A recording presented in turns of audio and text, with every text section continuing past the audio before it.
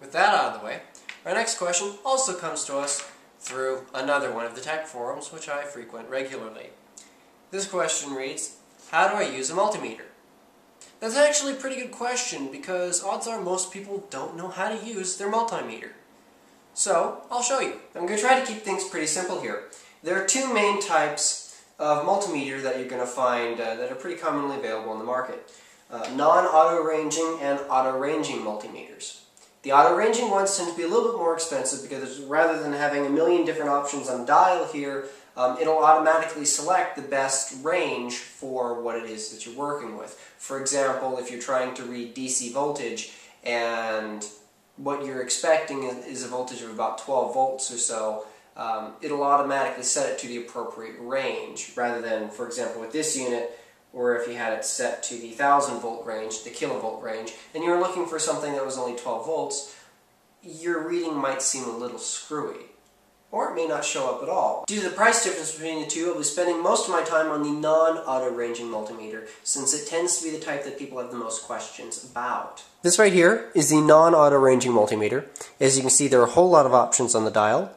Over here is the auto ranging multimeter. Not a lot of options because it handles the ranging on its own. Let's start with just taking a voltage reading with the non-auto ranging unit. All multimeters should include a set of test probes. They look like these. One will be black, one will be red.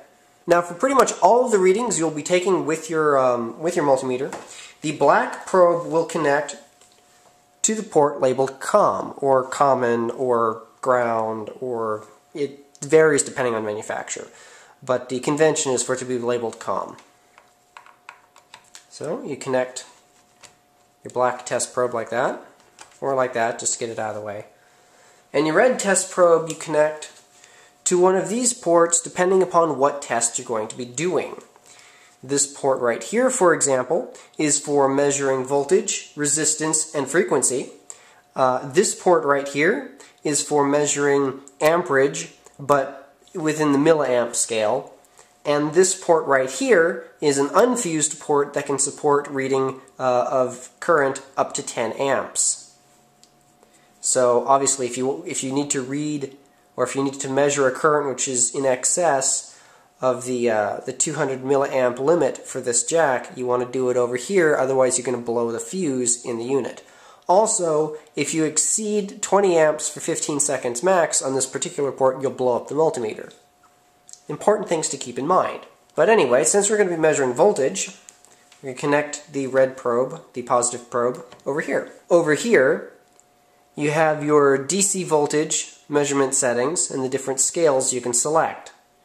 Because we're looking for something that would be around 12 volts, while the 200 millivolt scale is not appropriate, neither is the 2 volt scale, we want the 20 volt scale. So we'll turn it to the 20 volt scale, turn the multimeter on. The order there doesn't matter, you can adjust scale while the multimeter is on. As you can see, the decimal point just jumped over a space. And if you go to the kilovolt range, well, then your decimal point goes away because this becomes your entire range. You see I can jump it around there. First thing we're going to do is take our negative lead, color-coded black, and insert it into the back of the connector. This is essentially our ground lead. Then we'll take our positive lead and connect it, put it into the positive side of the connector. Now once we've successfully inserted the probes into the connector, we'll get a voltage reading here. Keep in mind, when you're measuring voltage, you're connecting the multimeter in parallel with the circuit. So your circuit runs through here, connected to the power supply. This is running in parallel with the fan. And you can see that it's reading 11.95 volts. Well, let's adjust that up to 12 volts here. There we go, 12 volts. So now the fan is receiving 12 volts.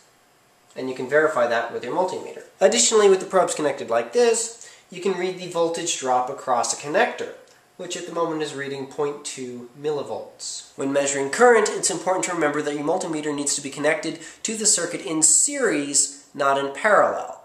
When measuring voltage, you're in parallel. When measuring current, you're in series. Okay? We're going to be setting this multimeter for the 10 amp scale and connecting to the 10 amp unfused current reading port. The reason for this being the fan that we're testing, the current draw will not be particularly small. We're looking at a couple tenths of an amp, which will be picked up just fine with absolutely no risk of blowing any fuses. So, this particular setup I have made very, very easy to measure current because, well, I use it for that frequently for pumps and such. So, I'm going to undo some of my connectors here and hook the multimeter up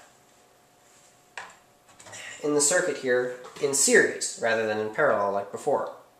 So, with everything set up, we're going to turn on the power supply, which is still set to 12 volts as it was last time. And you can see it is reading a current draw of 0.17 amps. So, that would be the current draw of this fan right here at its current voltage setting. Now, as you can see, if we turn up the voltage and make the fan spin faster, its current draw increases. So now we're probably touching 16-ish volts, and it's brought it up to 0.23 amps. Bring the voltage back down again, and we're back down to about where we were before, 0.17 amps. Multimeters can also be used for measuring resistance. So just for the sake of example, I have a resistor here.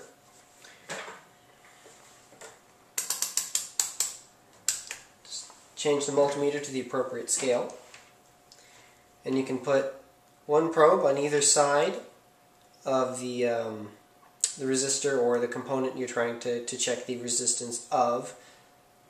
So again, in parallel, and you can see this resistor has a resistance of about 33 ohms, which is right where it should be. This can be used to test the resistance of all sorts of things. Another neat capability of the multimeter is the continuity test. This will allow you to check for continuity between 2 points in a circuit. It'll give you a tone when you have continuity, like that. So for example, if I want to make sure that there was continuity between this end of this wire and this end of this wire, I can put one probe in here and one probe here. I'll get a tone indicating that there is continuity.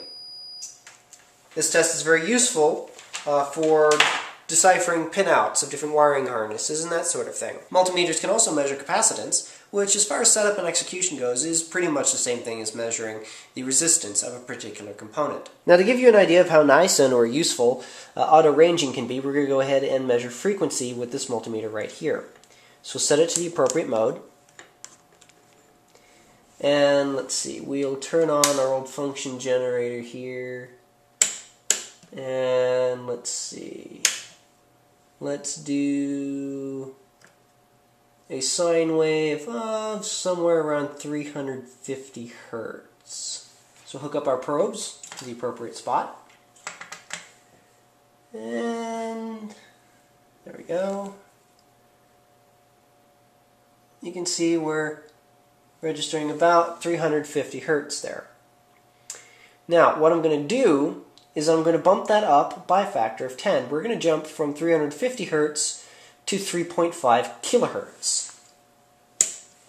As you can see there, the multimeter automatically adjusted the scale it was using, so now it's reading 3.471 kilohertz instead of the 350 hertz that it was reading previously. And I didn't have to touch the multimeter at all. And there you have the basics of using a multimeter. Well, that's about it for this episode of PQA.